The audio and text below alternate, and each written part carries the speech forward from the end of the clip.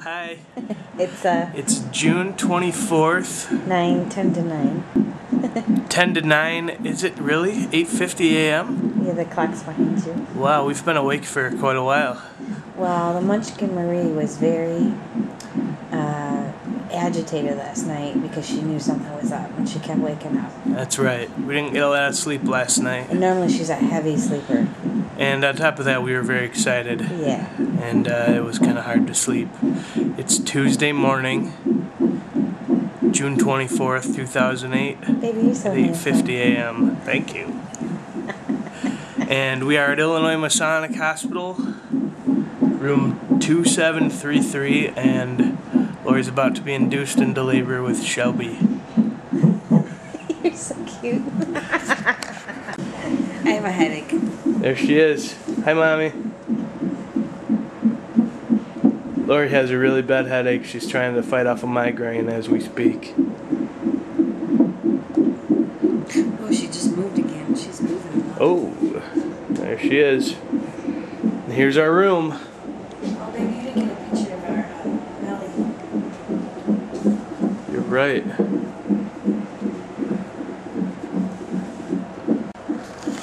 Belly.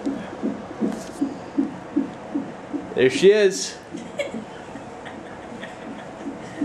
There's our little girl. Yep.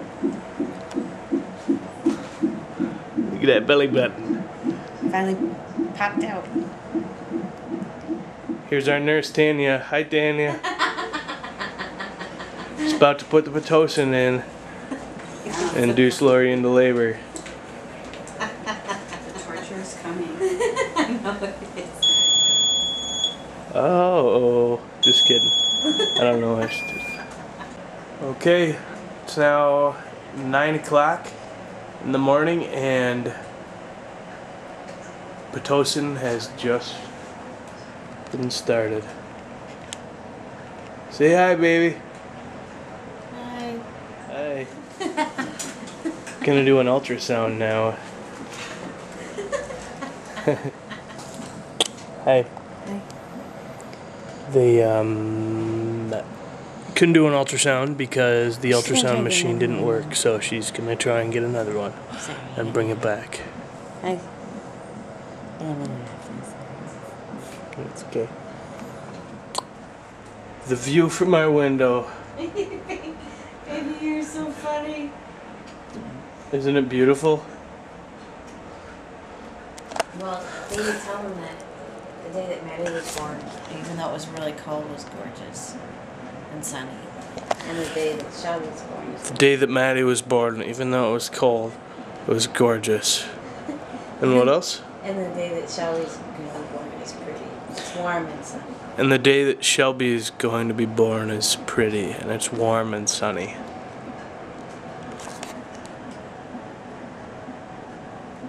Say hi. Hi, baby. Oh, it's now almost 9:30 and the contractions have just started getting more intense. Right, baby? They're not that bad. They're stronger. They're stronger. Not more intense, just stronger. Yeah, they're getting there. They're They getting have a there. ways to go, and they're going to hurt a lot more. They have a ways to go and they're going to hurt a lot more. I think we're going to doze off for a little while.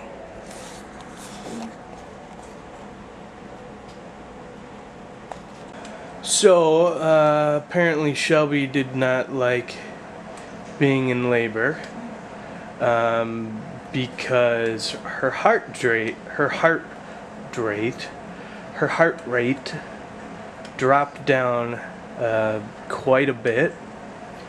Usually the average heart rate is somewhere between 110 and 160. Hers dropped down to about 80. And the reason is probably because of a huge contraction. If you see this area right around where my finger is, a little bit past there, that's where the heart rate dropped down, right in there. It was up here for a while, but if you look at this bar down here, that's one giant contraction. It was down here and then it went up, so they kind of go together. So the doctor came in and hooked up a monitor to Shelby's head, and it was very, very, very uncomfortable for Lori.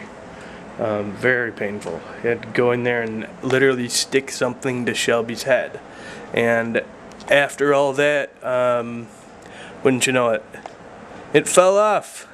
So it didn't work anyway. So they're just gonna continue monitoring her from the outside on the abdomen. What's that? And oh yeah, and he broke Lori's water.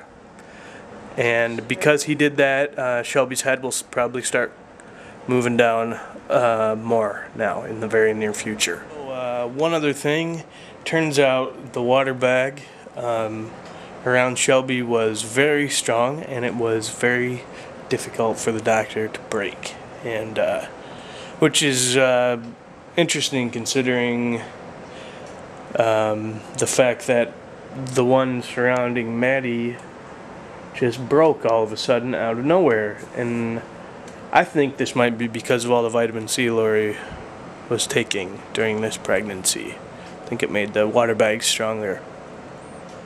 Alright. Okay, so Dr. Dennis, Lori's regular doctor's partner, one of her partners, came in and reattached the monitor to Shelby's head and gave Lori some oxygen. The reason she came back in to reattach it was that her heart, I don't know why I can't say heart rate, her heart rate dropped quite a bit. Again, if you see right here what happened, those dips, probably because of contractions again. So I don't know, whatever the case, they're monitoring her now, and everything's probably fine. Everything should be just fine. And Dr. Dennis said that we should probably have a baby here by the end of the day. Especially since the water bag is now more broken. They broke it even more than it was before, so. Say hi, baby. Hi. They also took Lori off of the Pitocin for a little while. It's now 10:30. They took her off a few minutes ago, and maybe 5 minutes ago. They're gonna come back and put her back on the Pitocin in about 15 minutes or so. They wanted to give Shelby a break.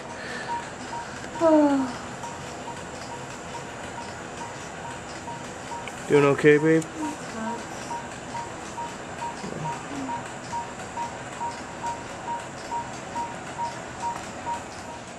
This is so cool. Look at this.